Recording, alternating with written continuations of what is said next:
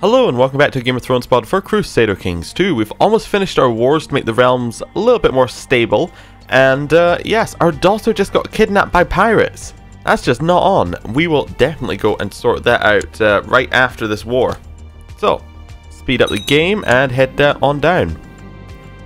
Darren asks, why is church so rich when peasants are starving and poor? Why is the church so rich when peasants are starving and poor?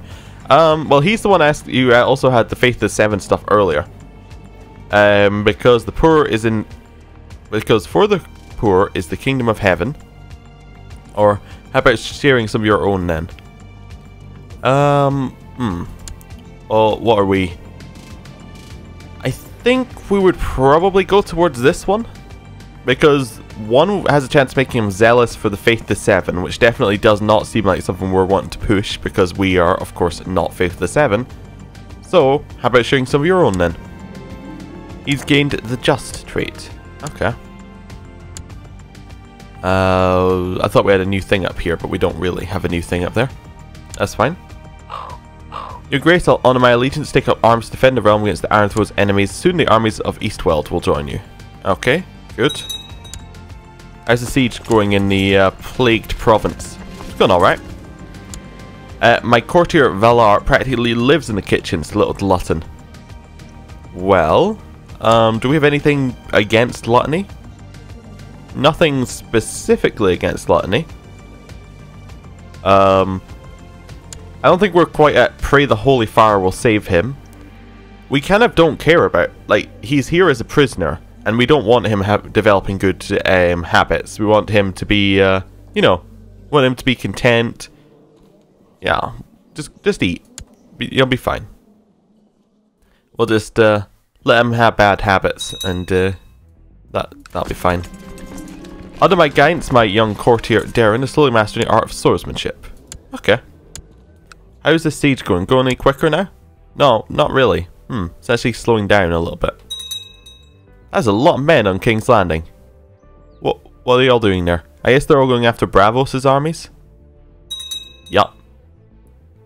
They are chasing them around. We're really winning the other two wars quite nicely. So really all we need to do is siege. And we will actually get 100% war score from sieging as well, which would be nice. My prisoner, Lord Rolder of the Crag, is complaining about his dark cell in the dungeons, asking for more suitable accommodation. We will be merciful. He hasn't tried to escape. I was trying to remember whether he tried to escape or not. My beloved son, Aenus, is concerned that he is not yet married. He's also zealous for Faith the Seven? That's just not on it as well. Well, I'll find him someone nice. Well, okay. So he's 16. Which of our sons is he? So he's our 5th son. Okay. Let's find him someone to marry. Who's it reckon? That's not a very long list of marriages, to be honest with you. It's not a very good list of marriages either. So what we're looking for all. We're looking for a woman who is not married. They can be a ruler. Not imprisoned. We'll go for any religion right now. Any culture. Adult, and part of a great house. Right. Highest ranked. So we could marry him off to these people. To the Magars. Who are the Magars? They're Volantis. That's not too bad an idea, actually. I actually quite like the idea of Volantis, although she's a bit old. Yeah. It'd be nice if you could set like filter conditions, like but not over this age or things like that. Anyway. What have we got here? Dothraki. Still, that's not going to work. Also, I think she can't marry. If I've got that right. Anyway. How about you? You are in charge of something. The spearmen all the way over there. Probably not. Probably not going to be suitable. Also, what's our son like? This does the thing. He's content, zealous, charitable, paranoid. Maybe I want to find someone who's my religion and try and convert him. There we go. Rylor. Is there anybody who's, you know, really into that? a Lyseni, maybe? Okay. How about her? She's Zealous Rylor. Okay. That seems like that might work. Let's try and arrange a marriage. There we go. Arrange marriage between that and our son. We're at war, currently. Yeah, that is an issue. Right. That would be a nice modifier as well. Like, not at war. How about we sort by age this time? How about you? Valentine. You're slothful. Maybe not. Just want to see if we've got any other options here. Zealous. Again, that one might work. Fashionable. Valentine. Brave. Patient. She looks perfect. Yeah. Let's marry her to him. Perfect. We lose a little bit of prestige from doing this, but that's fine. It's all for the greater good in trying to convert our son. Right. Also, she's not that bad a match to start with. Okay. Prince House Blackfyre and Sorella Rulios have gotten married. It's customary for a dowry to be paid to the groom's house. Well, I mean, I guess we're going to ask for it because we seem to run out of money a lot. He's given us the customary amount. See, that's good. Now we should probably hold a wedding, right? Host a wedding feast. There we go. Which then cost us more than the customary amount, but it doesn't matter. I've given my orders for grand ceremony and feast to be hosted in Highgarden in honor of Prince House Blackfyre and Sorella Rulios' wedding. Let the preparations begin. We're hosting the feast, like, basically outside the gates of Highgarden. That seems a little bit rude, but okay. That seems a little bit off. Lord Barathon, Barthogan Blacksword for the North. No, we're not going to accept that, but it is interesting. Oh wow, this plague has just got worse and worse as we've been here. My prisoner, Sir Jaime Fossaway, is complaining about his dark cell and dungeons, asking for more suitable accommodation. Well, we've already taken his title, so we'll be merciful. This siege is really hurting us. Best part about hosting a wedding feast is organising the whole event. We'll spend enough to make it nice. I mean, we've already spent 100 and we only got 50 from that event, so we're putting a lot of effort into it. Then we sent out the invitations. Conditions are worsening in Crow's Edge. Okay. Dear King Daemon, thank you for the invitation, but I'll not be able to attend your wedding feast. Says many people. Probably because they're at war. Okay, that was a lot of them. My liege, I write to you with shocking news. Rickon tried to have me assassinated to make sure I wouldn't discover his plot to kill King Daemon, the Beggar King, your humble Castilian, Quentin Ball. Really? Oh, what's this? We surrender under these terms. Oh, wow! Bravos! You can surrender under those terms anytime you want. Fantastic! Look how much money we just got. Do we have any loans to pay off? I don't think so. That's on my other campaign. Okay, that's fine. So we're fine. Excellent. Yeah, people are honouring their allegiances and things. We've almost got Highgarden. Rosefords are joining us. Okay. The guests have finally arrived. All is ready. The servants have worked day and night to prepare and decorate the dance hall. Sorella's gown is splendid and the castle's never looked lovelier. Welcome to the wedding. Good. Lord Aris of Honeyholt died a natural death. Now, Sorella Rulios and House Blackfyre stand before the gods to take up a holy vow of marriage. The great lords and ladies of the Iron Throne look on as they drapes the arms of House Blackfyre and crown the bride to finally seal their marriage. Okay. Right. Oh, we lost more men in this siege. This siege is really taking a toll on the number of men we have left. Feast is winding down, now only the bedding remains. Enos and Sorella are stripped of all garments by the revelers to make many a bawdy joke along the way, then finally bundled into a bedchamber where they are finally left alone, a fine tradition. This honourable Lord Balin Karen has failed to answer my calls. It might be because he's 11, possibly. Inside a hall, things are happening. That is winter. Morning after the wedding feast has come and all the lords and ladies are finally making their way home. All agree it was a fine celebration and many predict the newlyweds will be most content. I had great fun and so did everyone else. Good.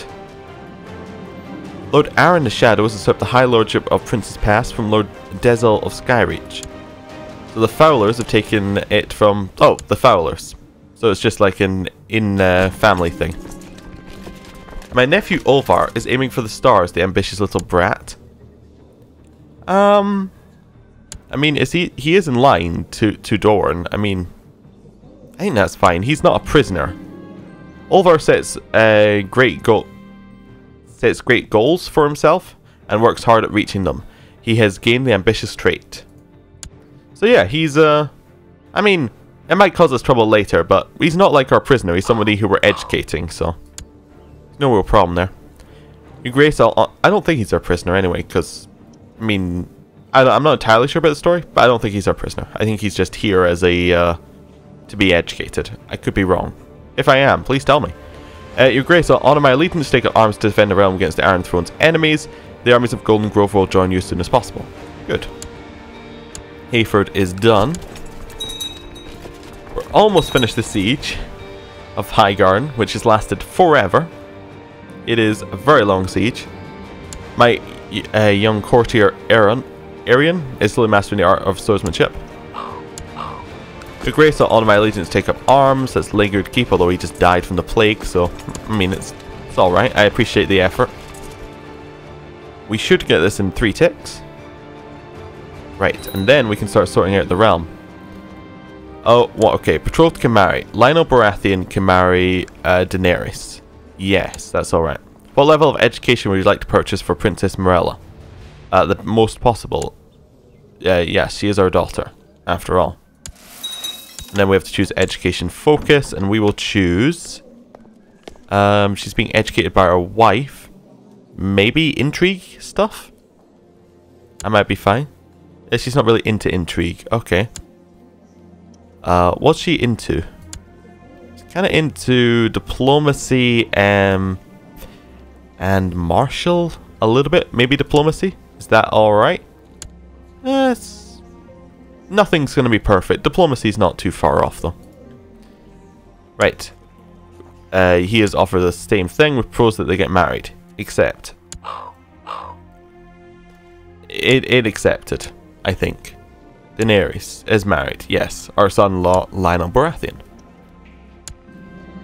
An agreement has been reached with Lord Paramount Aeron to see Lionel Baratheon and Princess Daenerys Blackfyre wed. Now the dowry is due to the groom's house.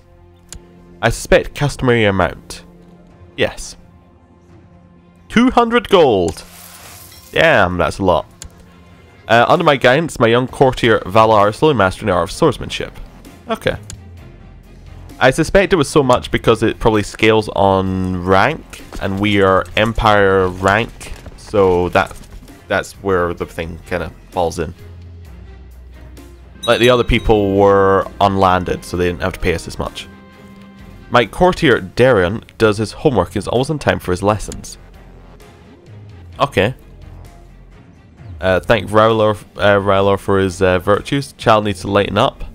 He's a good mentor. Raise him in front of the court. I'm not entirely sure what to do here because we are trying to effectively temper what he's doing. I guess we'll just say he has a good mentor. I mean, there's not really much else we can do there.